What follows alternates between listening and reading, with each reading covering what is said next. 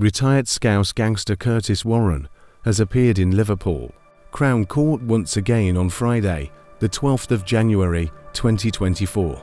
Warren, 60, originally from Toxteth, was charged back in November 2023 for breaching his serious crime prevention order. This law aims to prevent high-profile criminals from accessing a normal life for the next 5 years after leaving prison.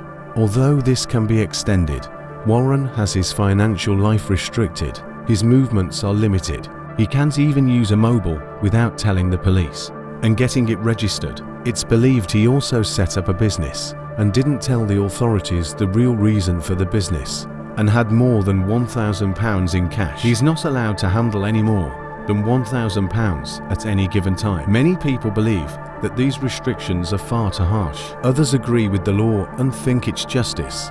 Warren was once linked to a shipment of cocaine worth £190 million. He did this working alongside cocaine kingpin Colin Smith. He was also linked to cannabis shipments worth millions. Warren was given conditional bail by the judge and ordered to attend court again on June 3, 2024. He may well be sent back to jail for at least 12 months, but this could also be as high as 5 more years. What are your thoughts on this? This script was written by Original Blaze Daily.